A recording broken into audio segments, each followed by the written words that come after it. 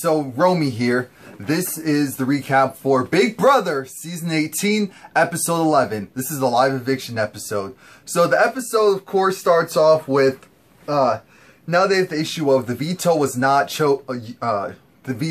used. Meaning that either Bronte, Tiffany, or Paul will be going home. Of course, Devon has her sights set on actually flipping the vote. Because originally, it was to go and get Tiffany out. Now, Devon is thinking, you know what? It might be better for my game if I keep Tiffany in the house so that she can go and go after Frank next week.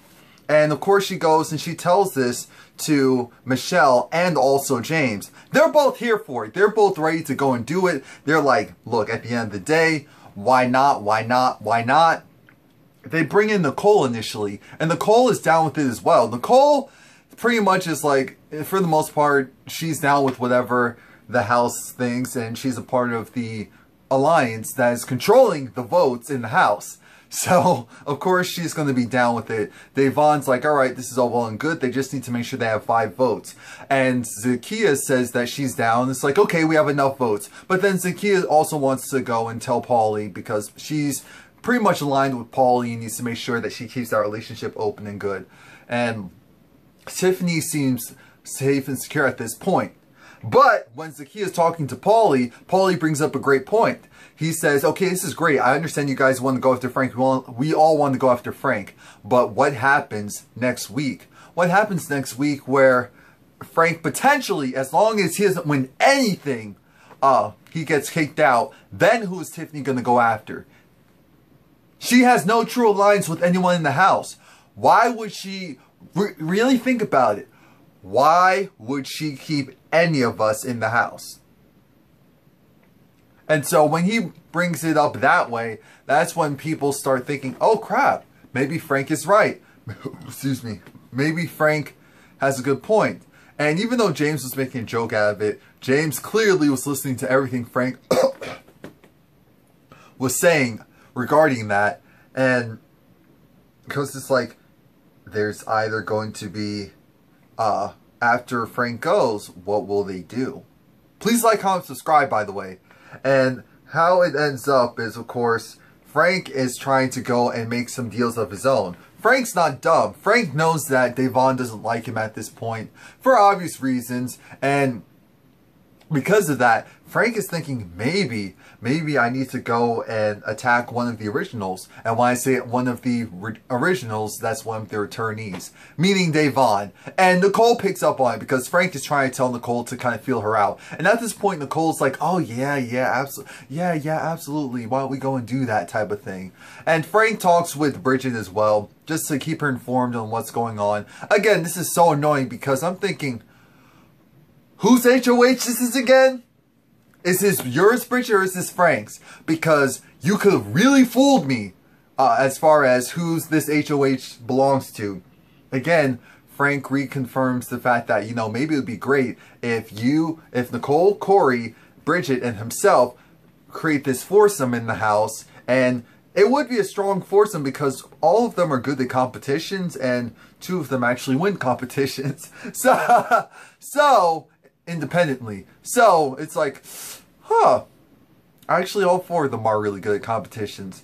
So she's just like, yeah, whatever. Nicole's aligned with both sides, so that's why she's going for it. Now, Frank does the dumb thing. Frank gets a little too overconfident and tries to cover his tracks, but does a horrible job doing it.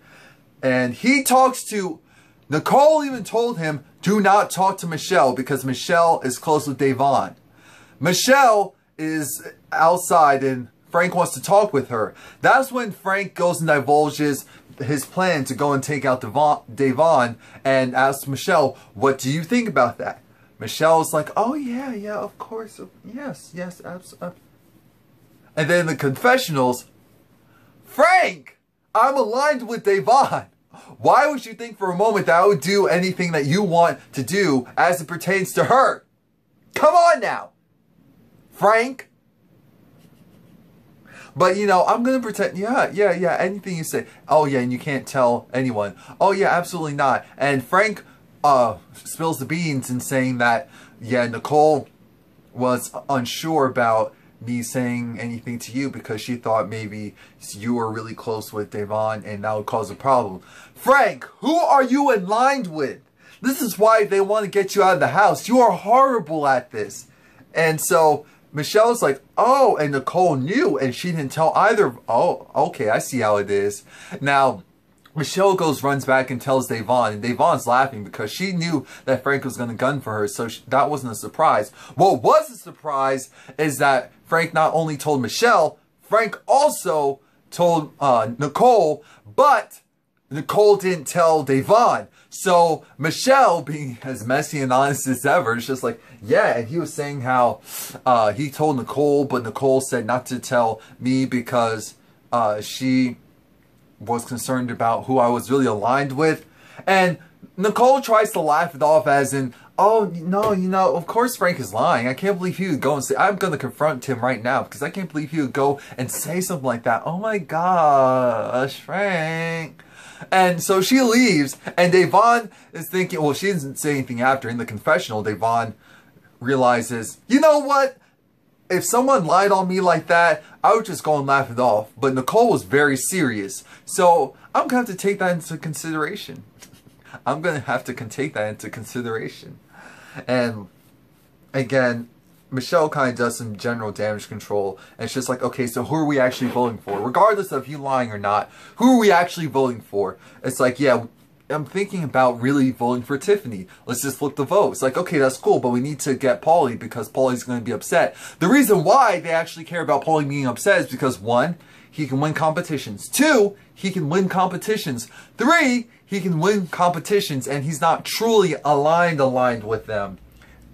He's aligned with himself, then Zakiya, then possibly whatever you want to call the 8-pack, or look, at this point, those groups don't even matter.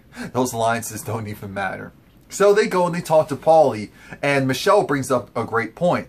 Michelle says, I know you're concerned about who's she going to target after Frank goes, or if Frank goes, but you're missing the bigger picture. The bigger picture, Paulie, is Tiffany really wants Frank out. Why would we get out someone who would vote to help Frank out in this house? Bronte. Yes. Can Bronte win competitions? No. Is she really that much of a threat overall? No. But you need someone like Tiffany in this house who overall is gunning for one particular person, and then we can go and make her paranoid and go get that person, that person, that person. You're worried about her possibly flipping. I'm worried about the fact that Frank not only has himself, he has Natalie, he has Bridget, and he has Bronte, and possibly Paul in some cases. So that's when Paulie realizes Frank really is a huge threat. He could, and even Corey and all of them were saying, yeah, Frank is the biggest threat. You don't want to keep someone like that in the house. What are you thinking? What are you really thinking? Why would you want to keep someone who can win competitions, who overall can stay level-headed initially, but you know what will happen is he'll lose his cool during the HOH. He'll be so frazzled during the HOH when the votes are flipped that he won't be fully focused and he'll lose. So he won't be in power. Now, it's time for everyone to go and make their speeches for why they shouldn't be booted out of the house. Paul's, which is the usual speech about friendship. So everyone's laughing at that.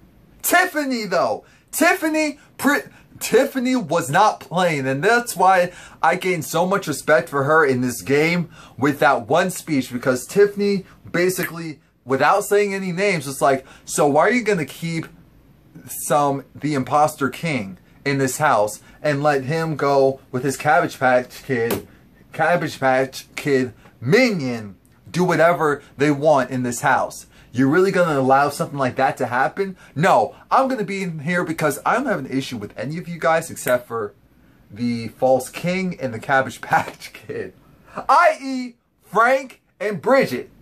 Oh, see how I did that? See how I did that? Now, they were cackling. I would have been cackling in that. I would, because Frank had this look of, oh my god, okay, and I appreciate that from Bridget. I'm like, Frank, that's how you should have acted. You should have pretended like you had no idea what was going on. But, that cackle was, I mean, Davon was cackling. Zakia was trying not to cackle. Frank went from... Bronte's speech was the opposite, the polar opposite. Bronte decided, you know, I'm going to play it safe this time. I'm going to play it safe, and I'm going to go and say how much I love you guys, and I wouldn't ever do something like that in this house. You really don't have to worry about me. I'm nice. And it's like, okay, that's cool, but you don't need to be in the house for being nice. And now it's time for the live eviction to start. During the live eviction, essentially, Natalie, what is it? Natalie, Frank,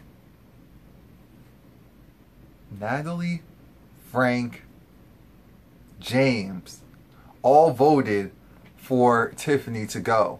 So we have to watch James. We have to watch James because it's like, okay, who is James really aligned with? Who is James really aligned with? But long story short, it gets to the very end. Oh yeah, and Paulie also votes to take out Tiffany. So clearly what they said didn't matter because Paulie still wanted Tiffany gone.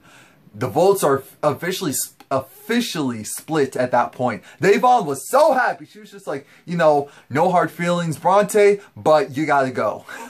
And, cause she was like, hey, Julie girl. But, yeah, so from a vote of 5 to 4, Bronte, you have to go. And of course, Bronte pretty much knew as soon as the show started that the votes flipped. And so that's why she had that look of, oh crap. And Tiffany's speech just confirmed it. So she's just like, okay, no, thanks. Of course, Bridget was shocked. Natalie looked kind of shocked, but not really. Frank was trying to do damage control. At the end of the day, Frank didn't leave the house, but Frank has to go and save face. Bronte did a great job. You know, she left on great terms with everyone. She kept it really sweet and cool and just talked about how, you know, she appreciated her alliance. She understands that she got voted out because of the fact that she would have been a number for Frank because she was aligned with Bridget and all of that. And all of that is very true, but Bronte didn't know about the fact that she would have the opportunity to fight her way back into the house. Now, mind you, this is the 4th person that's officially going to be a part of BB Get Back. So now they just need next week Thursday, and so that's gonna be interesting. That's actually going to be interesting to watch, to see all of them go after each other.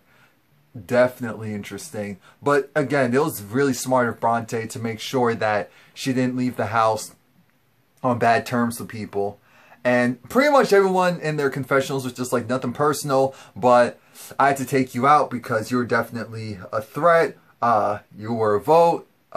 Sorry, not sorry. So the head of household competition is as follows. The head of household competition consists of remember, during the week, well, may not have known, the memory board was showing Jose.